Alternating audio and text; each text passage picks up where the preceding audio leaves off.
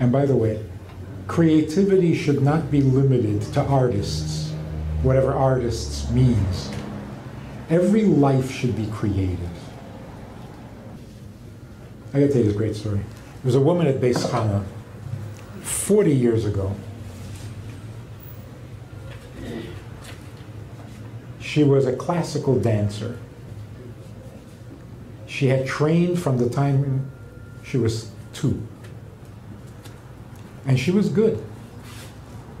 Until at the age of 23, she got into a car accident and her dancing career was over. She was shattered. Not so much by the fact that she couldn't dance, but by the senselessness of it. 20 years of discipline, practice, and effort and devotion, and now all of a sudden it's all gone.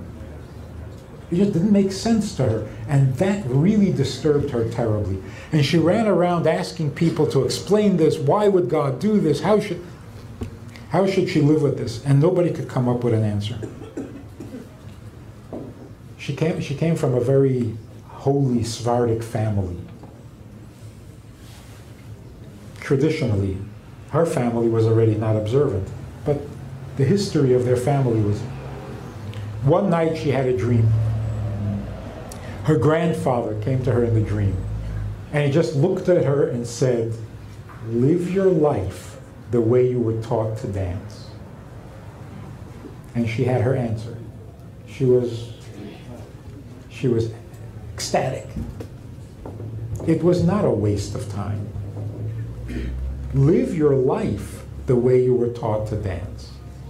The harmony, the balance, all these things are not limited to a stage or to a performance. That's life.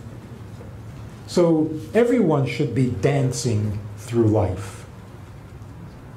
Everyone should live gracefully. Everyone should live in harmony. That's life. A bacher sitting in yeshiva should be an artist. The art of learning, the art of understanding, the art of study.